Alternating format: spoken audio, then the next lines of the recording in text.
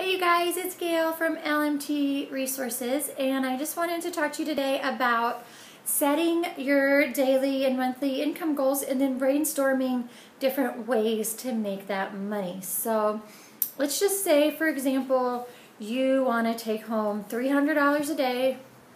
Your overhead is $50 a day, which would be about $1,000 a month. So what are all the different ways you could make $300 a way? Because I think we really get stuck and we really limit ourselves in our thinking as massage therapists. We say, well, if I want $350 a day, I have to do 5 one-hour massages at $70 a piece. And then we just stop right there. Well, that's very silly because there are so many different ways you can make that money. You know, you could do maybe 3 90-minute massages and a 30-minute. Maybe you could do 4 1-hours and some enhancements. Maybe you could sell one $500 prepaid package per week. You know, 50 weeks out of the year, that's $25,000. So you could set a goal of trying to sell one prepaid package a week. Maybe you could sell 100 gift certificates over the course of a year. 100 gift certificates, average price of $99, that's almost $10,000 a year. So get creative, get out a pen and paper and just really get creative and brainstorm different ways of how you can make your goal. And when you're done with that, what you'll have is a huge list. You'll see in black and white what to focus your marketing on, what to focus your energy on.